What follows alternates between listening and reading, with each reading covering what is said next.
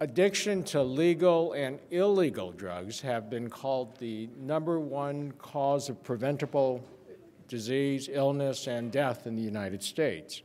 To provide us an update on advances in the treatment of addiction, it's a pleasure to welcome to the podium Dr. Timothy Fong. Dr. Fong is an Associate Professor of Psychiatry at UCLA.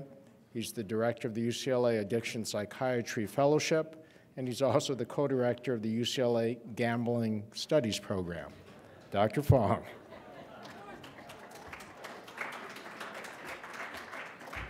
Hello out there. Welcome, welcome, and thanks for sticking out for day one. It's always apropos to be talking about addictions in Vegas, particularly at the end of day one as you embark on the rest of your weekend here. So that is my career as an addiction psychiatrist, to focus on drugs, alcohol, gambling, and sex.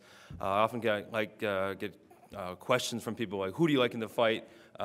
Things like that sort of thing. But I'm not going to be giving any gambling tips away today, because you have to preserve all those sort of things for yourself. But what I do have here today is a tour of what's new in addiction medicine, addiction psychiatry. Undoubtedly, these are the patients that you see all the time, that trouble you, that puzzle you, that leave you with bewilderment, anger, frustration, rage, sympathy, passion, and wondering, what can I do as a primary care physician in 2 or 3 minutes, or in 5 minutes, or 7 minutes, or in between my appointments to help mitigate and reduce the scourge of this very, very serious disease of addiction. So first, what I have here, just very quickly, a tour around the country of what's happening in our field of addiction. This moves very quickly. Weekly, monthly, things change all the time. I just want to highlight some basic things that we're seeing, particularly in California.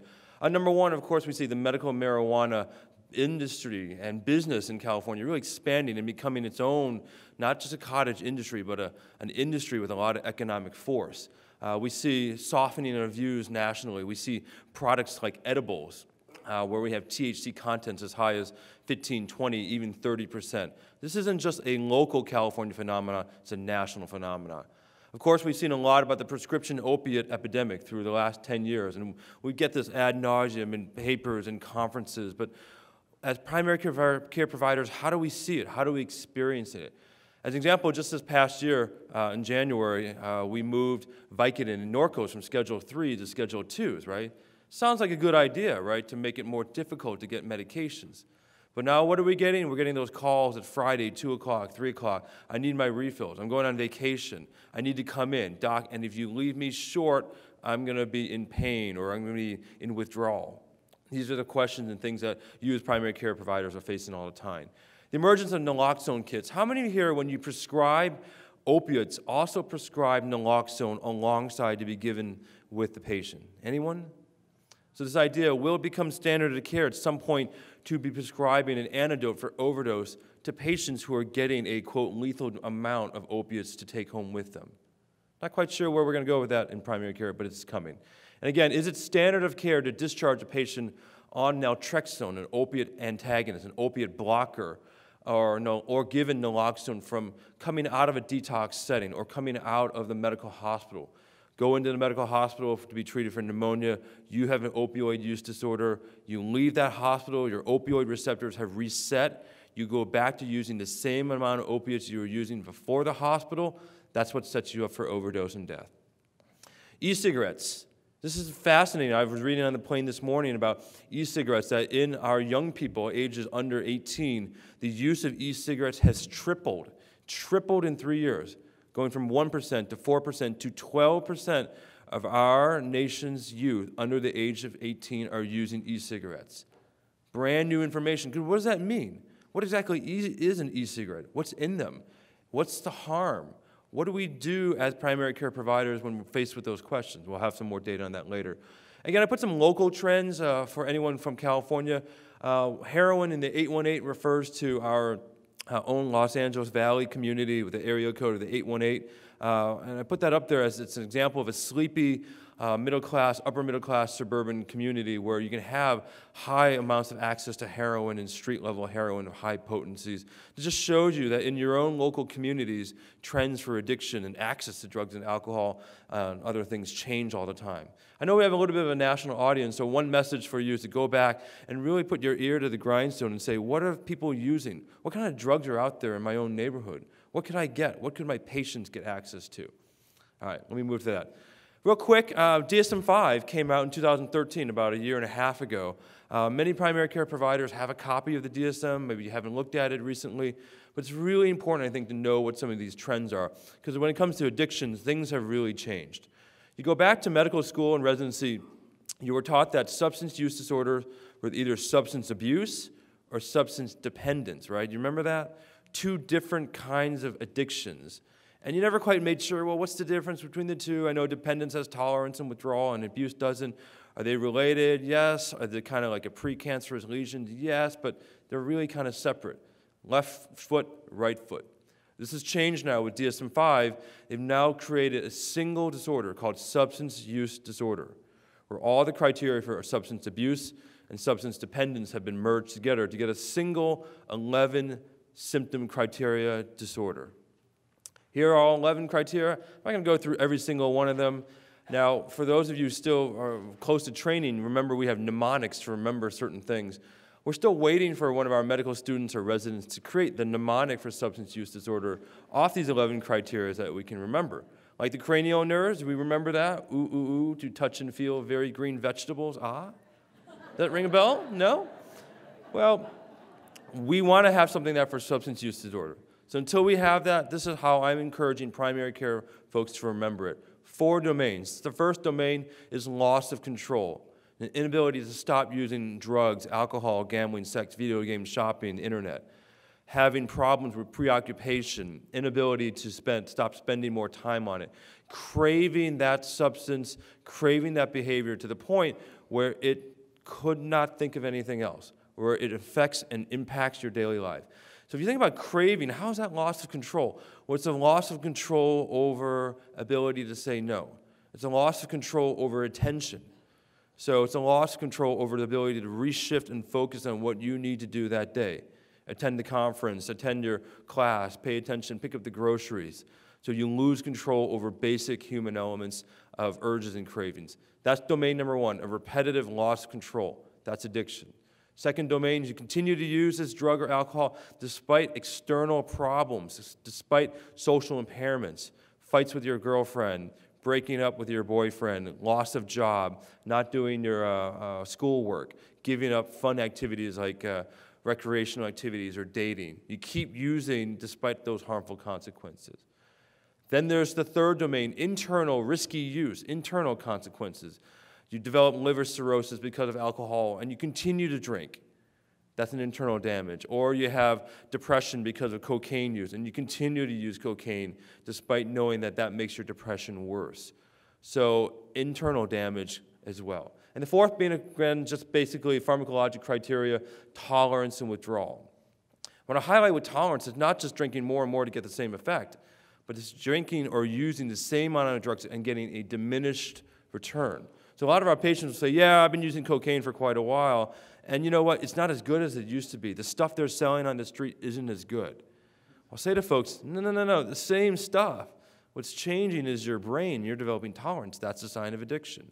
Same thing with withdrawal, also important highlight. So loss of control, external damage, internal damage despite consequences, and pharmacologic changes. That makes up the 4 main core symptoms of addiction. We now know that all these symptoms do have a neurobiological seat. They have biological, psychological, and social risk factors to why they get expressed. And very simply, we know that addiction is a brain disease, no different than other chronic illnesses like diabetes, hypertension, or asthma. What's also new in the DSM-5, and this is interesting for primary care providers, that number 1, cannabis withdrawal is an actual psychiatric disorder now. So stopping your marijuana use and developing these vague, specific symptoms like irritability, insomnia, craving, that's a disease that needs to be treated. Caffeine withdrawal is an actual diagnosable disease that has its own CPT code. Now, probably 70, 80% of us in this room probably already meet criteria for caffeine withdrawal. But the real question is, at what level does it rise to public health impact? How does it affect primary care providers? Insomnia, anxiety, shakiness, tremors. You don't think caffeine right away, you think of other illnesses or other medication. Think about caffeine. Think about that as a potential source of that condition. Tobacco use disorder is now, was formerly nicotine use disorder, rebranded as tobacco. Gambling addiction is now inside this chapter of addiction and is now qualified as an actual addiction. And then lastly, sex addiction did not make it into the DSM as an actual, quote, disorder that we can diagnose, but yet we see lots of patients presenting with that chief complaint. All right, so when I'm thinking, what did I want primary care providers to take away from this very brief talk? First, there's a lot of slides here. I'm not going to get through all of them. They're very easy to read. They're very good for reference material. I certainly know that your job to treat addiction is very challenging. But I want you guys to start thinking about your own practice and say, well, what can I do that's different? How can I improve? How can I up my game a little bit so I can do a better job of screening, assessment, treatment, and referral? And it starts with this acronym, SBIRT. Has anybody heard of this term, SBIRT? A few. SBIRT is not this little mascot that you think it is. It comes from the federal government, and the federal government said we need a systematic approach that primary care providers can use to identify risky use of drug and alcohol, to give them tools to give a brief 3 to 5 minute intervention in the office to their patients, and then when they identify somebody who is at very severe risk for addiction, to give them the tools to refer them to specialty care and addictions. It's a little bit of an acronym, it's a little bit of a philosophy, it's a little bit of a treatment approach. It's the idea that you, with every patient, should be screening for substance use, give brief interventions to those men and women that screen at a high level and risky use, and then again refer them off to treatment. SBIRT. The value of SBIRT is that it makes the people with addiction become more visible. When they come to see me, they've identified themselves as having substance abuse problems. When they come to see you guys, they don't. I can't sleep, I'm depressed, my belly hurts, I have blood in my stool, I can't lose weight, I'm having seizures, muscle aches, all the side of medical consequences of drug and alcohol addiction they're experiencing, they bring to you as their chief complaint. And it falls to you to be that detective, to make that link and say, you know what, the reason why you have insomnia is that you're waking up in the middle of the night in alcohol withdrawal. Or the reason why you're losing a lot of weight is you're using a tremendous amount of cocaine that's suppressing your ability to eat naturally. All right, so some quick facts about what SBIRT can and can't do. Let me back up a little bit. Is that, for the most part, if we're asking systematically that we're going to be able to pick up substance use disorders in the vast majority of men and women who don't even know that they have this problem. Give you an example of how I think it might work. About 6 months ago, I went to a primary care provider at UCLA for some sinus problems I was having. A new patient, they didn't know me from anybody. I made an initial appointment. They did not give me any information to fill out. I sat in the waiting room for 30 minutes, twiddling my thumbs. I get pulled back into the nurse's office, get my blood pressure, weight, all that. Sat another 12 and a half minutes before the doctor came in. The doctor visit was literally 2.5 minutes, and that was done. And I said to myself, well, why didn't they use that 40 minutes in front of the 2.5 minute visit to collect some systematic information about my health practices, what I drink, what I smoke, what I eat, what I weigh, what I do for stress? And again, our healthcare system has not yet adopted a way where we can collect that information systematically and use every minute to our advantage. That's what SBIRT is supposed to do for you. Allow you to collect information about persons' drinking and drug habits without having to go through a rigmarole of a structured interview. So here's an example of a SBIRT app that's available through Google Play that you can download onto your own iPhone, or and you encourage your patients to download. And it gives you rating scales, questionnaires, and screening instruments. When I get to the screening, this is what I prefer primary care providers to do. It doesn't get any quicker than this. Not do you drink, or are you an alcoholic? I've seen so many primary care providers do this. You're not an alcoholic, are you? You don't drink more than 3 a day, do you? You're kind of like that Jedi mind trick. No, absolutely not. How many times in the past 12 months have you had more than 5 drinks in a single day? How many times in the past 12 months have you had more than 4 in a single day for a female patient? Non-judgmental, not really critical. Patients don't know what you're listening for. If they say once, even a single time, yeah, that spring break in Vegas, I really tied one on. I had about 6 or 7 shots. That's a single episode of heavy drinking. That's the screening positive that tells you I need to do a little more thorough assessment, a little bit of a deeper interview, maybe a 3 to 7 minute interview about their alcohol use to see if there are any signs of the DSM-5 criteria for alcohol use. When we back up, what's a standard drink? Anyone work in the VA here? A few? A standard drink in the VA has a handle on it? Have you heard that one? Or comes in a case? No, a standard drink has 14 grams of alcohol. It's a 12-ounce beer, it's a 5-ounce glass of wine, or it's a 1.5 ounce of hard liquor. A typical bottle of wine is about 5 standard drinks. When you hear some patients say, I'll drink a 1/5 of vodka, it's about 17 standard drinks in there. So knowing these weights and quantities are helpful, and knowing right away, well, if they drank more than 5 in a whole bottle of wine in a single night, that means they're already in an episode of heavy drinking. I'm going to screen for more. When it comes for drugs, I like to actually break it up into 2 screening questions. Number 1 is how many times in the past year have you used an illegal drug like cocaine, methamphetamine, bath salts? Versus how many times in the last 12 months have you used a prescription medication for non-medical purposes, such as you liked the way it made you feel, you borrowed it from somebody, or you were curious. Again, that's a very different way of stating it and screening than saying, how many times in the past 12 months have you gone into your mom's medicine cabinet and taken her Vicodin? So if you use these leading questions, you're going to get leading answers. But if you take it a little bit more open-ended, people are going to actually be more surprisingly and tell you the truth. And it's up to you to make those linkages between the symptoms they're coming in with and with their behavioral patterns. A 4th question I'll sometimes qualify is do you have an active medical marijuana card?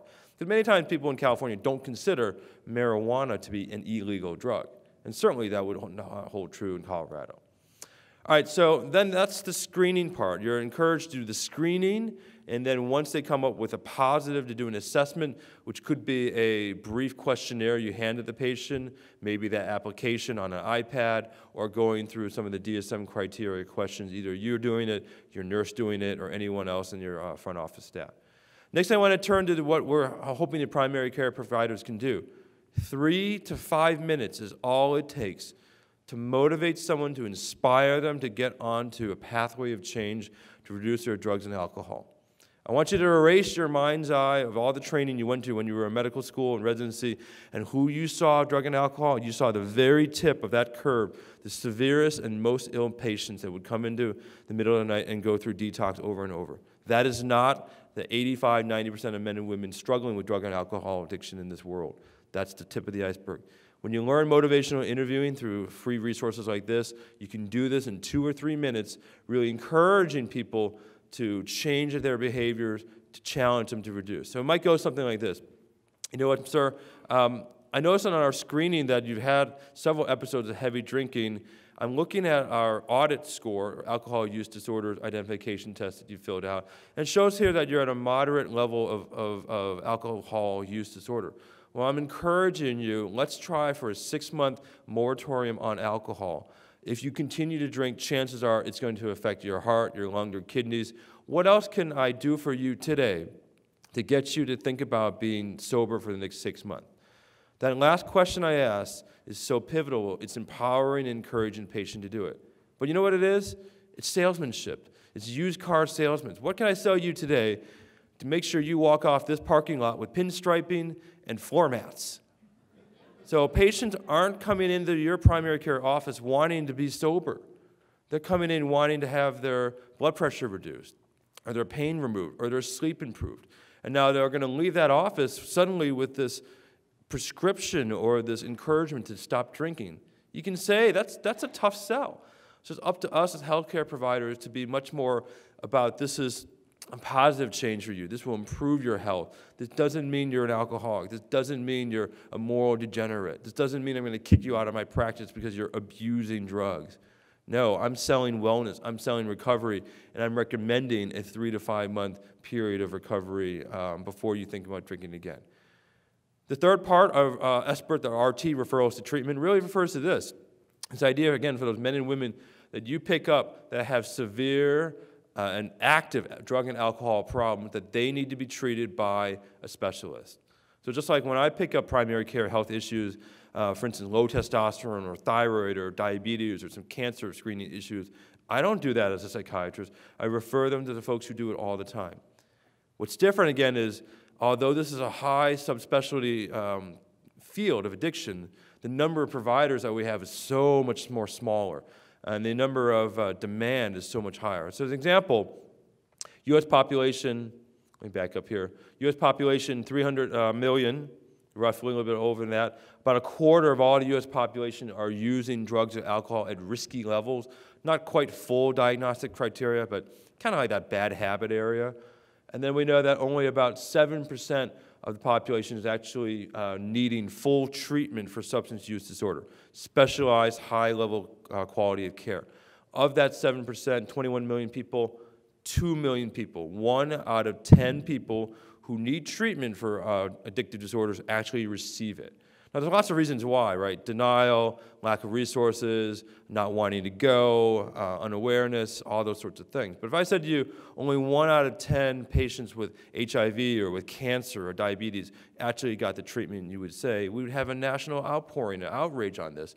And we don't really have that for addictions just quite yet. All right, so one of the things that people always ask me, well, that's great, but how do I find an effective treatment program?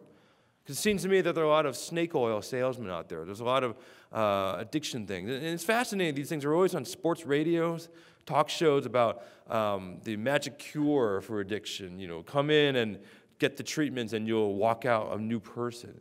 Well, it's because, why are these so popular? Because this is a disease that affects so much about a person's individual life and their family lives that they will do anything. They're desperate to get better. I encourage you, though, here as practitioners to think about these strategies. First, I'll skip this, is basically to remember that addiction treatment happens in basically 5 different settings, specialized treatment. Number 1, and the most popular and most available, is office-based treatment inside the 4 walls of the office with an addiction treatment specialist providing psychotherapy, maybe prescribing the right kind of medications, working with the family. That's the vast majority of it. For more severe men and women, we have intensive outpatient programs or partial hospital programs, 3 to 5 hours per day, where they get groups, individual urine drug testing, intensive treatment experiences. There's a difference then at the next higher level between detox facilities, which are meant primarily to address the pharmacologic issues of withdrawal. They don't really go to the major roots of addiction. Short stays, 7 days, 14 days, primary drugs only, don't manage the psychiatric problems associated with it, like depression or anxiety. And of course, we have the most intense and most expensive is the residential treatment setting, of course, called the rehabs. In California, we are the world's leader in rehabs. We have rehabs, of course, that are as cheap as $500 to $100 to $1,000 a month, up to $80,000 a month. And again, it just shows you kind of the desperation and hope that people will put into this to try and get people better. So those are the official treatment settings that addiction treatment will happen. But I want to clarify a few things that happen in there that a lot of primary care providers might not know. In the West Coast, in California and other states, there are a lot of what we call sober living homes. These are not rehabs. These are unlicensed places of residences where men and women live, and maybe there's some urine testing, but they do not provide treatment. The way I think about these can be safe places for a foundation of recovery where people can access 12-step meetings and then use that to access other treatment programs. But too often, a lot of primary care providers get that mixed up, and they think that a sober living house is rehab. It's not. A rehab is a licensed facility that has mental health and substance abuse treatment provided on site.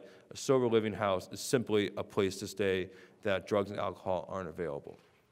All right, so I wanted to leave plenty of time for questions, so I'm going to go through our medications and treatment slides and just touch on the major elements I think that primary care providers need to know. The first thing is when you identify someone with a drug or alcohol addiction, really emphasizing in your mind's eye as well as to the patient The recovery from addiction really requires three things. You need to be taking the right medication, biological treatment. You need to be engaged with the right kind of psychotherapy, psychological treatments. And you need to have the right kind of lifestyle changes, the people, places, things to change in your life. In other words, the social treatments. You go back to medical school, we learned that all mental illnesses were biopsychosocial conditions requiring biopsychosocial treatments. You only do one out of these three things, it's not going to go well. You do two out of these three things, it may go so-so. But you do all three, that's the best chance for recovery. And I put this up equally because I don't consider one more important than the other. It's pivotal to do all three.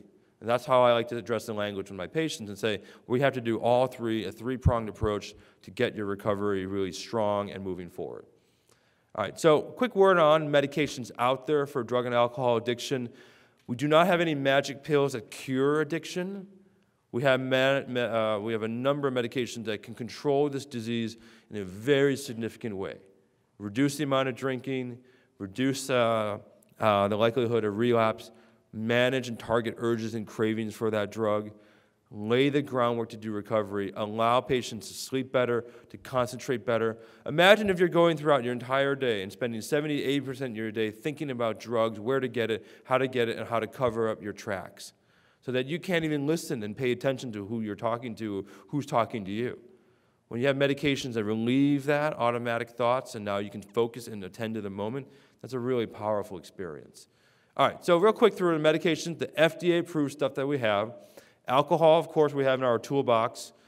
First, before I go there, this is a downloadable, free, no-cost treatment guide available from the NIAAA that gives you, meant for the primary care physician, screening tools, questionnaires, motivational interviewing tactics, referrals, treatment handouts, all of that available completely free. So if you don't have a copy of this in your office, I would encourage you to go download one, have it available virtually, and print out copies for your whole staff and for yourself there as well. But when it comes to alcohol, for FDA-approved stuff, this is what we got. We have antabuse. Oh, I shouldn't use brand name, I'll use generic. We have disulfiram, we have naltrexone oral, we have naltrexone injectable, and we have acamprosate. 4 medications to target this very severe chronic condition. How many antihypertensives do we have? How many antidepressants do we have? Dozens. You know, just shows you that finding medications for addictions is a long process and it takes quite a bit of time. The way I think about this, very simply, is that I think of disulfiram as a starter to recovery. It is not meant to be used, in my mind, long-term beyond 6 months or a year. Why? It's a tough medication to take. You can develop some hepatitis, you get dysphoria, you do get fatigued on it, you can just forget to take it. I use it in the highly motivated individuals who are like, Doc, I really got to stay sober, I have a lot to lose, and those folks who are involved, where the family's involved, where the family member can witness and watch them take it, the family member can encourage them to take it. That's how I think about antabuse. Naltrexone is an opiate antagonist that blocks opiate receptors from functioning, and it basically takes away the urges and the cravings for alcohol, diminishes the priming effects when people were exposed to alcohol cues. But what it doesn't do, it doesn't make you 100% sober. So a treatment response to naltrexone might be going from 12 beers a day down to 6. You know, instead of every 3 weeks drinking, now you're drinking every 6 weeks. So it's important to realize that, because many patients say, Doc, I'm not sober. Well, I'll say, no, but your disease is much better because you're not exposing yourself nearly as much. The big problem, of course, with oral naltrexone as well, of course, is motivation. If you don't want to take it, you don't take it. Compliance. And that's why this kid came on the block. I am naltrexone. These are slides that just emphasizes the thing that naltrexone does, and you can encourage this and say it straight to your patient. This is going to decrease the chance of you relapsing. This is going to decrease the number of heavy drinking days that you have. This is going to decrease your situations where you're drinking in a hazardous fashion, such as drinking and driving, or drinking at a level and operating heavy machinery. Really clinically relevant and important things for folks. But this is really where IM naltrexone came along. How many of you guys have used or injected IM naltrexone in the last 12 months? Show of hands. One, maybe, maybe half, like a half injection. Again, this is your territory. This is not my territory. I'm a psychiatrist. I don't do injections, gluteal injections, more or less. That's what this is. This is a 4-week injection in gluteal IM, decreasing drinking days, decreases heavy drinking days. We need more primary care doctors to be doing these injections. As psychiatrists, I can recommend it, and I outsource it to my primary care docs, but this is something you guys can do and do it very simply, very easily. It works very well. All right, so, okay. When it gets to Camprol, now this is one where, unfortunately, I see it, although FDA approved, kind of a second-line medication. It's been around for about 10 years now, and it seems to work on some patients who get that negative reinforcement for alcohol, where they drink not to get drunk or to experience the pleasure of drinking, but to take away that negative feeling they have that's not withdrawal, that's kind of a quasi-anxiety, quasi-tension, the negative reinforcement. That seems to be the one that it works the best for. There's some other new kids on the block that may or may not get FDA approval, topiramate being the most promising one, and a whole host of others. But let's take a step away from alcohol and turn to the stimulants. And of course, if you're not familiar with the stimulant world, this is, I think, the most accurate cinematic depiction of methamphetamine use and abuse that's been around for a while. And to realize that we've tried lots of things for cocaine, lots of things for methamphetamine, and to this day, we have no FDA-approved medications for that. So, unfortunately, what does that mean? That anything that we do prescribe is off-label, is research-based only, which tells us, again, that the majority of recovery from stimulant dependence is going to be in the hands of psychosocial treatments. So there's a few researchy things that I try, but I think it's a little bit beyond the scope of most primary care docs to say, you know what, I'm going to try this off-label medication for methamphetamine dependence. Medical marijuana and marijuana, of course. We've had a number of very interesting molecules and compounds being studied for marijuana addiction, including a cannabinoid antagonist that was originally touted for weight loss, combinations like a near substitute strategy with Marinol and lofexidine, which is an alpha-2 agonist like clonidine. But again, nothing works. Nothing systematically that I could say to you with confidence today in primary care doctors, use this medication first line for someone with cannabis use disorder. That's different, though, when it comes to smoking. Smoking, we have a wide, vast array of tools available to us. First, of course, is a major tool. How many of you guys are here from California? Should be a big bunch. 1-800-NO-BUTT should be plastered all over your walls or over your mindset as well. This is our state helpline for smoking tobacco cessation that operates 7 days a week. Referrals to groups, resource materials sent out to patients, telephone counseling, free nicotine gums and patches. It doesn't get any better than that in terms of no cost and low amount of work for you as the clinician to do. Identify someone who's a smoker and say, I want you to call 1-800-NO-BUTTS. You're going to get a good response for that. But here's what we have in our toolbox for nicotine and smoking. Remember, natural quit rates of tobacco. If I say to you right now, 1 year from now, what that natural quit rate is going to be, it's about 7%. So 7 out of 100 smokers will be tobacco-free 1 year from now. Just doing it on their own, through willpower, through various other things that they want to do. If they do 1-800-NO-BUTTS or do a little bit of counseling, that number goes up to 14 out of 100. So suddenly now we're batting 140, still not major league territory. If we use any of these pharmacologic medications to assist in tobacco cessation, we can get those numbers as high as 21 out of 100, or in the case of Chantix and varenicline, nearly 40 out of 100. So again, we can do much better, I think, than what we historically think. But tobacco cessation tends to be what? Dirty, hard work, grind it out, not, quote, sexy work. Even amongst us as addiction psychiatrists, it's one of these areas of work that's really hard for us to do because it takes time. Why? Because the average number of quit attempts is 9 before somebody actually is able to stop smoking. That means we got to go through this sales pitch 9 times? You know, that's not really interesting or fun to me. But that's the disease. The disease must receive 9 bolus doses of smoking cessation treatments before it starts to work. So use that, recognize it, remember, and don't give up on your patients and when they just say they won't. Real quick word about Chantix and varenicline, because people always want to know about it. Been out now about 9 years, about 40% efficacy rate for total smoking cessation. It does have this black box for suicidal ideation, angioedema, potentially other rashes, and cardiac events. My take on it is very simply, we do not have causality to establish the link between varenicline and suicidal ideation, but because it's a medication that binds to the deepest regions of our brains, the nucleus accumbens that controls emotions, regulates emotions, it makes sense to me that there's probably a small segment of the population that will have some sort of untoward effect. But you know what? Same thing true for all antidepressants that we prescribe. Same thing is true for the antipsychotics that we prescribe all the time for sleep or anxiety. I think as primary care physicians that this is something that should still be in our arsenal to be used. It's the most effective and most efficacious, I believe, for smoking cessation as it stands right now. Okay, so turning to opiates, prescription pills and heroin, as a reminder, that means we as the providers are half the drug dealers out there. And oftentimes when patients are on prescription opiates and they're no longer are able to obtain their prescription opiates, that's when they transition over to heroin.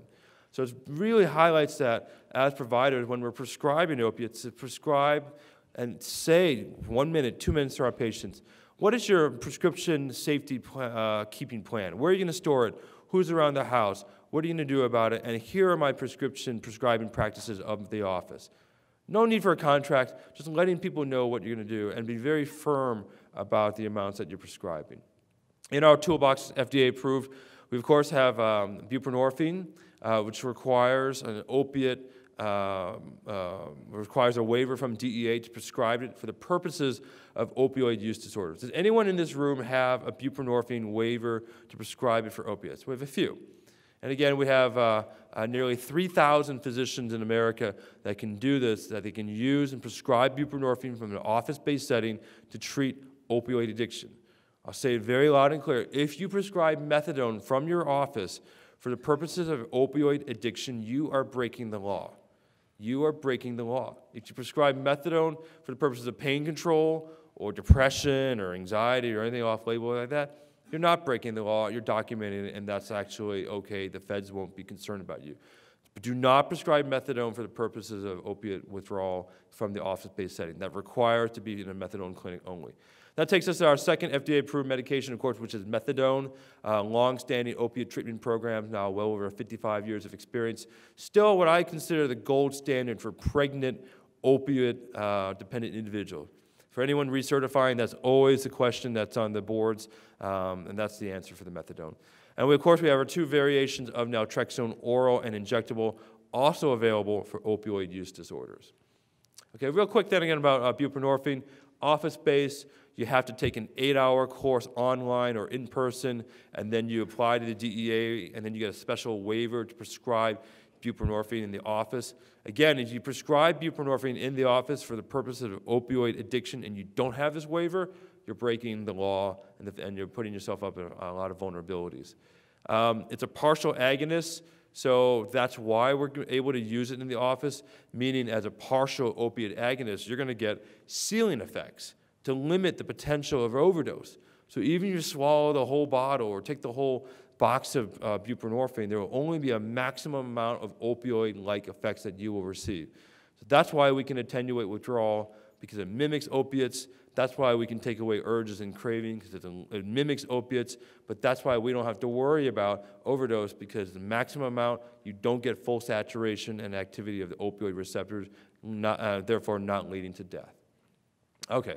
So if you want more information about buprenorphine, there's a lot of information on the internet about how to get those trainings. Some of the professional organizations that do the training include American Psychiatric Association, American Society of Addiction Medicine, American Academy of Addiction Psychiatry. And any physician in America can get this waiver. You don't have to be a psychiatrist to do that. That's an example, because this is a sublingual medication. Oftentimes docs never quite visualize what it looks like. So that's an example of a patient taking the buprenorphine. All right, so real quick about the nicotine stuff in addition to the Chantix. I want to highlight something that I forgot to mention about the replacement. The biggest error I see in patients is we do not combine gums plus patches. We tend to just stick a patch on somebody, But you know what? That patch is still going to take a day or 36 hours to get up to a steady state. Use a patch and then use gum on top of it, active plus passive replacement, or you can use lozenge, you can use an inhaler, it doesn't matter, and then you get better efficacy rates for nicotine withdrawal from there. Let me fast forward because I want to make sure I get some time for questions. Unfortunately, we don't have anything, again, for the other illicit drugs of abuse, or do we have anything for the behavioral addictions? We, of course, have a tremendous amount of evidence-based treatments for psychosocial. That requires a whole talk. And the message there, again, to the patients, is to never diminish either and say, oh, you only need to take the meds, or all you need to do is go to 12-step. You need absolutely all three to really do well. Here's what works in your office. Go back, think how can I do more screening for drugs and alcohol? Can I use a standardized assessment? Can I take advantage of the waiting room time to collect more information? Why is this also relevant? Because you can now bill for expert practices through Medicare or private insurances and get back an additional $25 or $30 per visit. That might get some primary care folks' attention. Just Google expert CPT codes and you'll get a lot more information that way. Use FDA-approved medications for addictions. Realize that we do have more medications out there, but oftentimes it will require a specialist to provide that. And I think what every office, primary care office, should have in addition to that is if your state has a prescription drug monitoring practice, to make sure that you are equipped to do that. In California, it's called a Controlled Utilization Reporting Enforcement System, or CURES. It allows us to tickle this statewide database to determine whether or not a patient is receiving Schedule 2 or Schedule 3s from other sources. Incredibly useful for primary care docs. Think about attending one addiction conference per year. There's 1 million of these out there in your local states. Nationally, American Society of Addiction Medicine or American Academy of Addiction Psychiatry are wonderful conferences geared toward clinicians, and I believe primary care providers will learn so much from that. Have a breathalyzer and a urine drug screen capable in your office. Many times patients or primary care folks do not. It's just another clinical tool to have. All right, so with that, I listed some websites where you can get more information, more referrals if you're looking for folks where to send people. And then lastly, most importantly, feel free to email me. You know, I'm in academics. I got all day, most of the day. I love that line. Just hanging out. Not really, but, you know, to me, it's the most fun part of my job. It's learning what's happening on the front lines, hearing from folks saying, hey, you know, I'm struggling with this patient. What are your thoughts? Giving folks some supervision and some guidance. There are a lot of more support out there for primary care docs than there ever used to be to do this sorts of treatment. So that's my email. That's my direct office. Of course, you have these slides, so feel free to share these slides if you're doing some teaching on your own. And with that, we're ending right on the button, as they say, and we'll take a few questions before we end and wrap day one.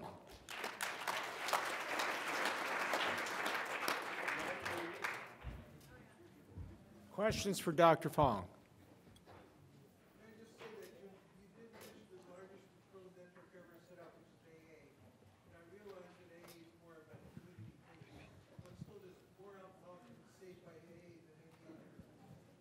I tell what Alcoholics Anonymous is still the largest referral network ever set up for alcohol support. Do you support it? Absolutely. So, I mean, 12-step is a phenomenally important issue. The way I say this to patients with 12-step, they're a little reticent. I say, scientific evidence shows that if you participate in 12-step and you get a sponsor and you do a commitment to the meetings, not just showing up to the meetings, but a commitment at the meetings, setting up the chairs, passing out the books, making the coffee, that's what's going to increase your chance of sobriety. Sponsorship and participation. On the back end of it, too often primary care providers tell patients, just go to AA and that's all you need. Absolutely not. AA is not treatment. It's not treatment because it doesn't have a treatment facilitator.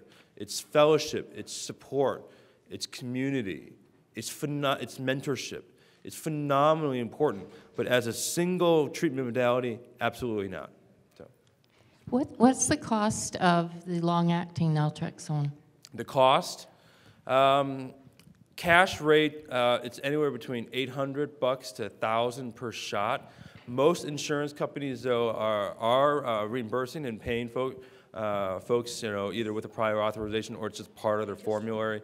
So we're seeing it more and more affordable. So in our domain, we also see a lot of county programs. For instance, LA County has, they purchase a whole bunch of these naltrexone injectable. They put it on county formularies. So then many of our men and women with Medi-Cal can access the injectables for free. So it's not prohibitively expensive.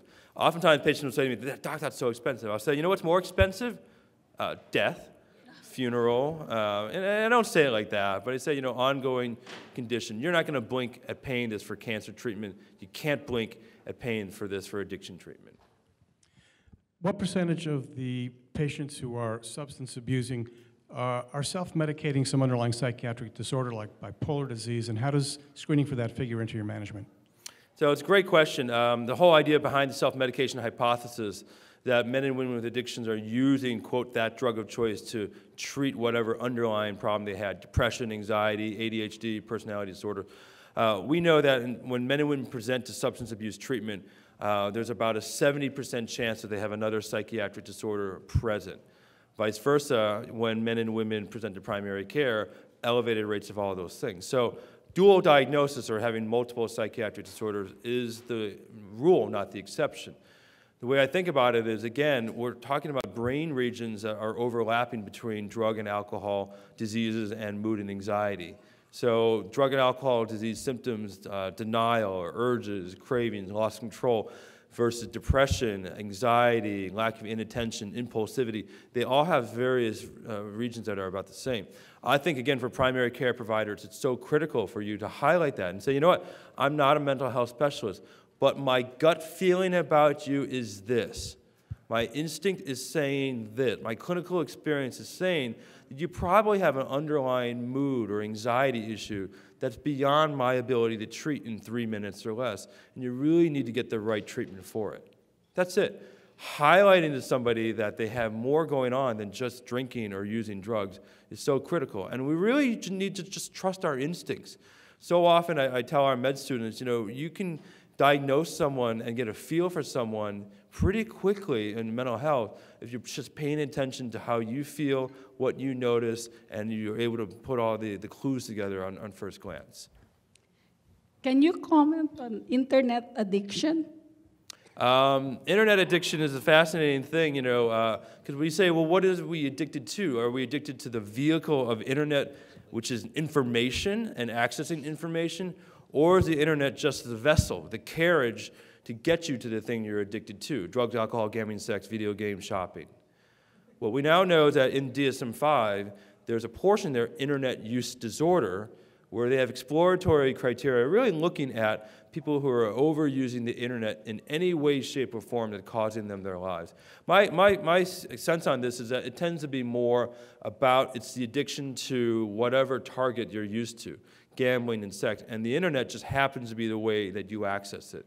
We've had a few patients who come into our clinic who are true internet addicted, where they're addicted to internet access information, like news aggregators and blogging and commenting and things like that. But those are far less common than people who come in who are addicted to online gambling or online shopping or using the internet online to purchase drugs. In our area, maybe that's that 818 area code that you mentioned. I see a lot of high school and a lot of college kids now that are using marijuana, and they have their medical marijuana cards, and they're getting arrested. And yet, when I have referred them to certain psychiatrists, really prominent groups in our area, they're told that you don't have a serious problem as compared to other more serious drug users, I guess. So in your experience, what is the most successful program that's out there for all these high school and college kids that can't stop smoking pot just because they love getting high? There was most high school, college kids, for cannabis. So let me start with first, when we think about kids under 18 and then people 18 and 24. 18 to 24, we're calling them, young people, transitional age youth, or my favorite, emerging adults. Brains are growing. We now know the following scientific facts, is that if you start smoking marijuana before the age of 18 on a regular basis, you will lose 10 IQ points by the time you reach 30. Fact. If you start smoking marijuana after the age of 18, you don't lose those 10 IQ points. It just makes sense. You know, your brain's still growing before age 18. All sorts of things are happening. You expose it regularly to potent THC agents, it's going to affect how the brain develops and grows. Unfortunately, what we know, because of limitations in federal funding and just a lot of thought behind it, we don't know what are the most effective treatment programs for young people that are different from adults. Again, without a medication for marijuana addiction, we're really hamstrung to manage the urges and cravings for that. And then when you have a counter argument that a lot of people are saying, we have massive legalization and acceptability, combined with high potency of THC products, it creates a real conflict out there in American society and thought. Well, on one hand, this is this safe, organic, legal, quasi-legal, soft drug. On the other hand, we have a very potent psychoactive drug that has been shown to increase the risk of psychosis and damage people's brains. So it's a real sense of conflict. We don't have a large anti-marijuana lobby group like what we used to. And so I'm not surprised that you see conflicting views in your own communities. Some psychiatrists are for it. Some psychiatrists hate it. Some docs are for it, some are against it. In California alone, we have lots of, the only way you can access medical marijuana is you have to have a physician's recommendation to do so. Not a prescription, a recommendation. When I try and talk to some of these docs who recommend it, they don't want to talk to us. I'm fascinated by the kind of docs that really believe in medical marijuana. Because I think there is some real truth that there are probably some who will benefit greatly from medical marijuana, but we just don't know who they are. The bottom line is, to your question, I don't have a great answer for that. But I would emphasize with young people who are addicted, the emphasis isn't about stopping them to use drugs. Instead, it's emphasizing them to build up life skills like resiliency, communication, stress management, coping skills. That's what we're finding to be much more effective. Don't go to the route of don't do drugs because it's bad for your brain, because we know kids don't respond to that.